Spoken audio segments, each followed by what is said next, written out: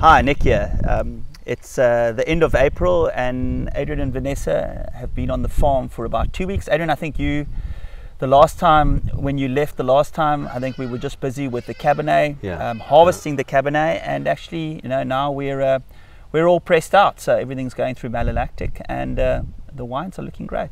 Oh, fantastic! What's the? I was just down in the cellar, and there's a bit of pressing action going on. But one of the questions I wanted to get an answer to is, what's the difference when you press Bordeaux varietals against, say, Rhone varietals? Well, Tate's got some footage a while back, and maybe he can show us. In the background, you can see we're busy with the basket press. We're busy pressing some Cabernet Franc today, but it's been a busy month with pressing. So basically what I do is leading up to the pressing, after fermentation, myself and Jürgen taste through the wines on a daily basis. So what we do is we, once the wine is dry, we leave it on the skins to post-macerate. This can be anything from a few days up to a month. And we taste the wine on a daily basis to see how the tannins are tasting, how the tannins are polymerizing. And what we're basically looking for is a sweet spot where we get lovely velvetiness and silkiness on the wines. And when we've had that, we decide to press. What we do is in the afternoon, we will drain the wine basically from the skins, and then let the wine drip and drain overnight. The next morning, we put it into this press in the background here. And basically what it is, it's a basket press. The reason why we have two presses at Oldenburg, we've got a pneumatic press and a basket press, is that the basket press is much softer and gentler on the skins, and the quality of press juice that we get is so much better. So the press cycle takes about an hour and a half, and it's almost like a giant percolator where you press the skins down and the juice runs out the bottom. It's also very important that myself and Jürgen are here during the pressing process, because we taste the press fraction every few minutes.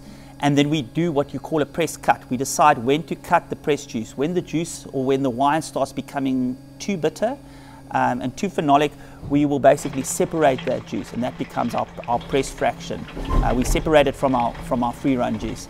The process takes about an hour, and we've got two pressing cycles. On our Bordeaux varieties, we use a pressing cycle which is just a straight pressing cycle, where basically this plunger moves down and squeezes the wine out of the skins. And then with the Syrah, where we do a fraction of whole bunch pressing, we use another press cycle, which presses a little bit harder, because of course we've got all those whole bunches with whole berries, and you need quite a bit of pressure to break that. So what we'll do is we'll do a pressing cycle, we'll then lift up the press in the background again, go in with a fork, loosen everything up again, and then do another pressing cycle. And in that way we break the berries and we get all the free run released. From here, after pressing, the wine will go into tank.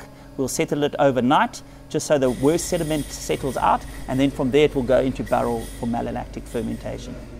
Well, I'll tell you what, all this talk about pressing and free run juice and whatever has made me a bit thirsty. So yeah, well, we have a bottle of our 2020 Grenache Grenache Noir from Bush Vines. We're about to release it, so tell me a bit more about this one. Yeah, this vineyard's situated basically just behind us on Ronderkop, so on a southeasterly slope.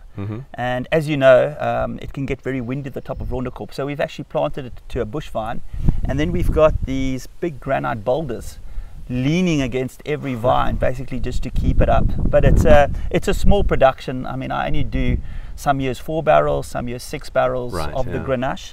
And I make it in quite a light style. So this is the second year that I've changed the style of the Grenache. I think some of our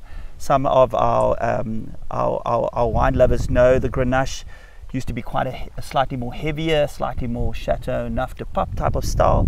And I just decided when I arrived here that I wanted to make something slightly lighter, in our portfolio.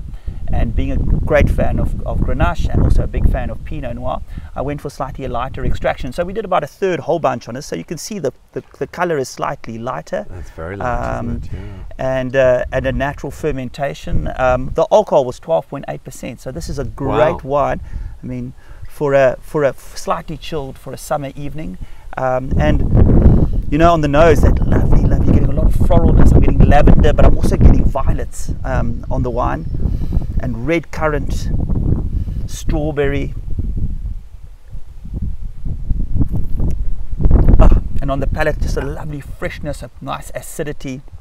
You know, just a really, really elegant wine, and a great wine for some lighter dishes. I mean, I can see myself, you know, drinking this wine on slightly chilled, and just having a nice little piece of salmon with it. You know, it will stand up to a nice big piece of fish. But it's also a wine that you can drink on its own. You know, it's a great variety. It's great. No, it's really. I love the colour. It's fantastic. Yeah, well, no, this is light. I mean, this is maybe we should have had this for our breakfast wine last month. It could have definitely worked there. Yeah, no, you know. This with some cornflakes. Well, it's. I mean, it's obviously a very small production, and yeah, there's not many bottles of this, but it's worth definitely getting your hands on some. Yeah, I remember when we released the 2019, I think it was sold out within 6 months. It went really quickly, and for a long time, you know, we didn't have any Grenache on the market. We still sat on some 16, which we pushed through the tasting room, and everybody was loving that style. Yeah. But it's good to bring back this lighter style. Yeah, I think, you know, people are really appreciating it, and it just shows, you know, what Grenache can do on a cooler slope. It's normally a variety which is planted on a much warmer slope. Yeah. But yeah, I think it's really interesting, and I mean, it really shows what Stellenbosch can do with Grenache. So.